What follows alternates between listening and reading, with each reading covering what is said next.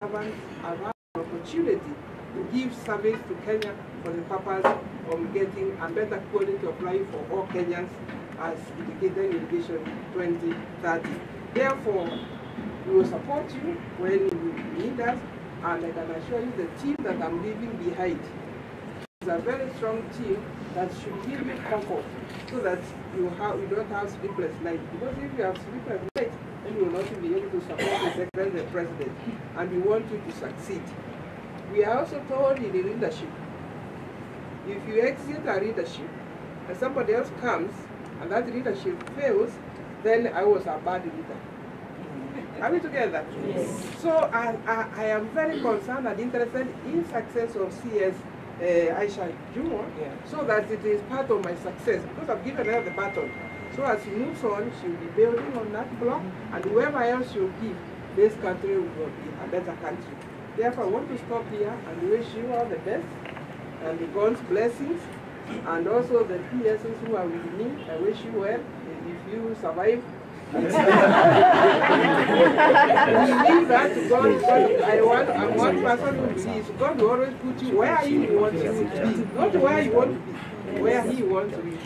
So my PSs, 4 of them, my heart goes out for you, and I hope you will find space somewhere. Even if you don't find the space, we have thank God for the opportunity you have had to serve, and look forward. A lot of people, when you get to CS or PSS, you come from the streets, you are good. You should be able to go and serve. So long as the burden is out of service, you will find space. So thank you very much, and I want to wish you all the best. Thank you very much, Professor Kobia. Now you can all confirm what I said about succession management.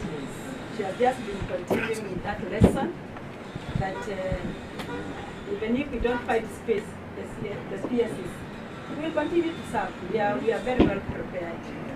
Kenya is big, and there is a lot of work for our citizens in different capacities. Madam Outgoing CS, thank you very much for those remarks. Allow me now to invite our incoming CS. Yes. Madam Aisha Jumwa. You are going there. You are going there. That's my wish for you. Just as she takes place, welcome Waziri to address the staff. I'm sitting. Yeah, that's fine. Thank you, Waziri. Before we came here, we had they call a tete. Yes. Yeah. And I have learned so many things from Waziri, and I'm very grateful and glad to actually be closer to her today, because I have been following her on social media, on YouTube. When I was mentioned as the CS for public service, I had to actually do my research, and one was on her. So I learned so many things, and I picked to making sure that I give it the best. And with this team of men and women of competence, I think this ministry will continue to flourish. Then tachanganya na Kiswahili as usual. So Professor Kobia, PhD, EGH, my colleague and outgoing cabinet secretary. On Dr. JB Kilimo, EGH, Chief Administrative Secretary. Principal Secretaries, Ms. Mary Kimonye, CBS, and Professor Kolate A. Suda, CBS. Ministry officials present, members of the press, good morning. Good morning. I am pleased to join you this morning to this ministerial handing over ceremony. At the onset, I wish to express my gratitude to His Excellency the President for appointing me as Cabinet Secretary for the Public Service, Gender and Affirmative Action. It is indeed humbling and a great honor. Allow me to appreciate the outgoing Cabinet Secretary for her strong, and this, I wanted this to be in bold, and indeed it is in bold. Allow me to appreciate the outgoing Cabinet Secretary for her strong leadership and hard working during her tenure in this ministry. I look forward to continue her legacy and draw upon her wisdom. Ladies and gentlemen, the ministry sits at the core of our national development, service delivery to the citizens. And on the other hand, gender and affirmative action are weighty and urgent issues that our nation must focus on. And to attain all-inclusive and transformative development, full aware of the enormity and importance of the assignment before me and the team I will be working with, as well as the high expectations of Kenya regarding the performance of this ministry. It is therefore important to note that we have no choice but to hit the ground running. I am encouraged to know that I will benefit from the work my predecessor, Professor Kobia, who has ably steered the ministry and delivered transformative programs to women, youth, and PWDs, especially under the affirmative action programs, and spearheaded development of critical policies for public service management. Thank you, Waziri. Thank you, Madam CS. I wish you well in your future plans. CS Kobia has this morning given me a detailed brief of key priorities and achievements of the ministry. I will be guided by the Kenya Kwanza Manifesto, built on this achievement on each of key areas of focus in the right jobs. Efficient utilization of public resources, values and principles as per Article 10, 232 and Chapter 6 of the Constitution. To continue to drive in bringing transformation in public service delivery agenda of the public service at both levels of government.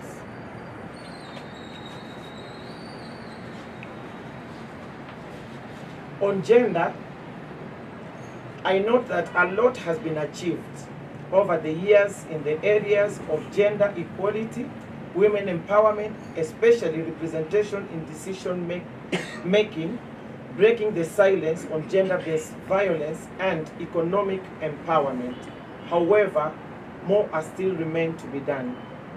One, priority will be given to women's economic empowerment, ending GBV and implementation of the constitutional to develop an affirmative policy and to support the finalization of the process of merger of affirmative action funds into the proposed Biashara Bank.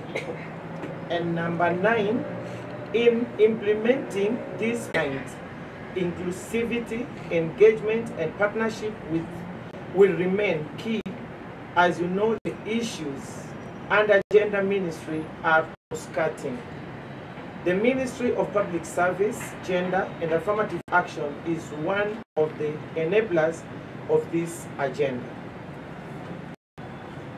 For all the other ministry to deliver on this agenda, the country requires a high, efficient and result-based public service.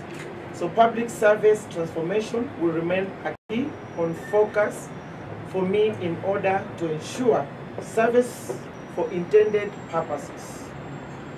Public servants embrace the right culture in delivery of services and creating an enabling environment for facilitating national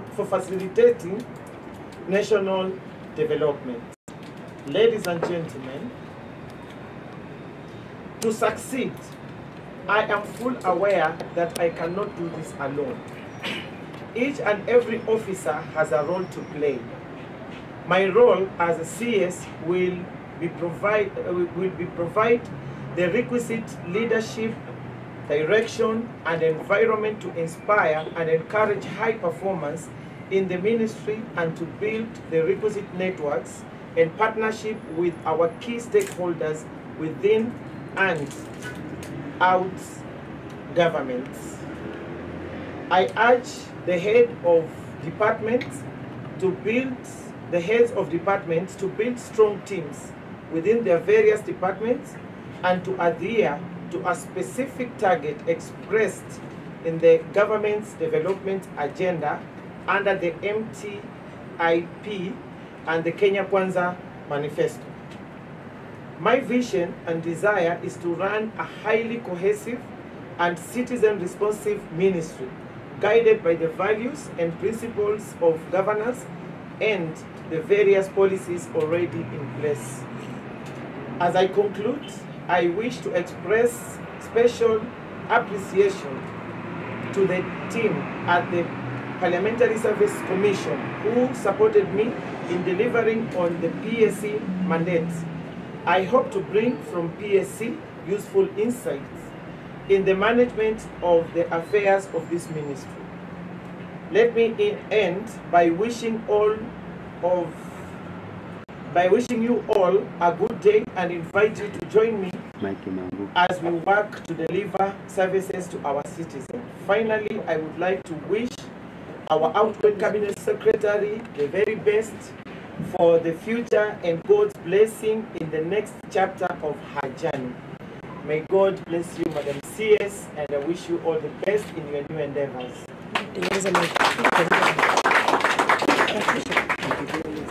Thank you very much. Yeah, asanteni sana. And Madam Kobia, I want to assure you, with this great team, as I've said, of men and women of competence, it is ironical that His Excellency the President has been saying, and for me, if I quote well his words, failing is not an option. I know you have brains, you have all what it takes to actually help me as the CS to making sure that things are flowing and everything is well done. And from the introduction, Nini kweli ni Mungu sawa.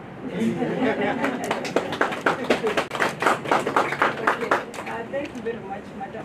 One of the things you learned from Naya's talk, we will refer to you as Madam. Yeah. That is, yes. So when you hear Madam, that one is just a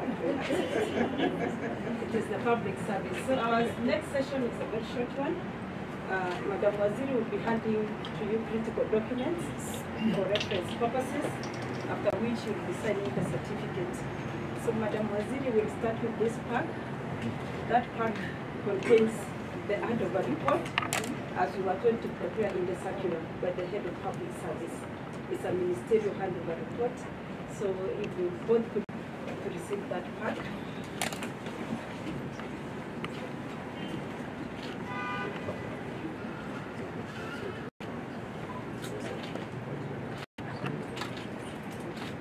This one?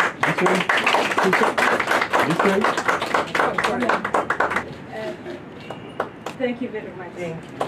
And you always need these tools. Yeah. Yes, you know where you are. Yeah. It's the Bible of this ministry. Yes. The second part, everything. Yeah. So it has that part, and there's our strategic plans, which we will be implementing at once. So asante.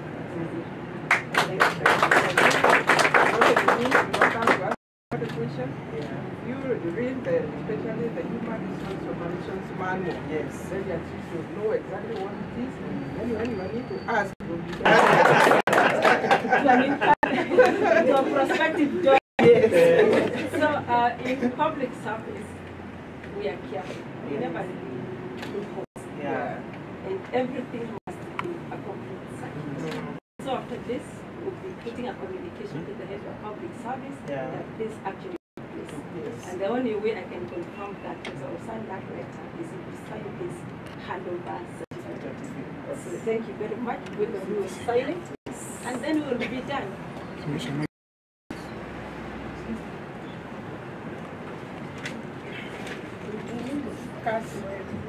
Can you flag us? Because this is a very serious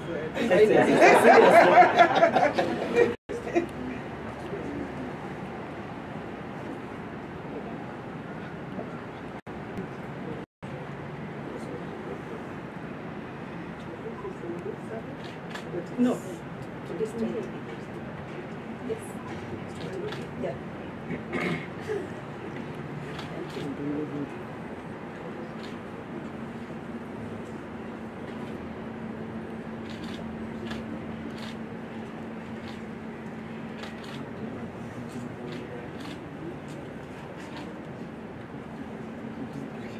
Madam Waziri, now you have inherited the good, the bad, and the ugly. Everything is on your shoulders now. Yes. Madam Waziri can go. Yeah, Madam Waziri was saying this is critical, but I think to her it's just an easy. For me, Yeah. hey. Yeah. So we have a group photo with the staff. Yes. Here. Members of staff, please. It is important. If we are able to just stand behind the Oh,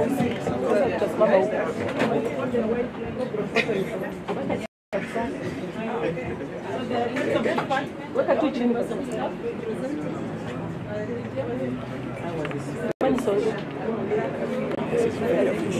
Very official. Kunja hiyo kipo. Hiyo ingine ilikuwaje? Kwa side nyingine. Bora. Are you good? It's too wide. It's too wide. It's too wide. Come closer.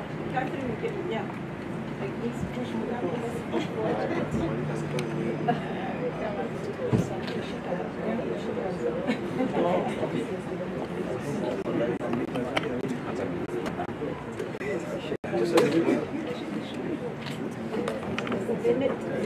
No, we didn't.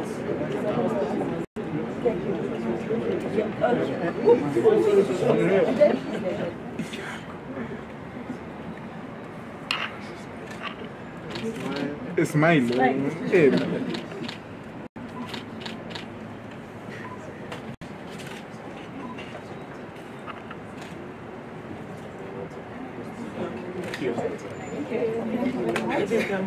Please, members of staff, you allow the Waziris to leave.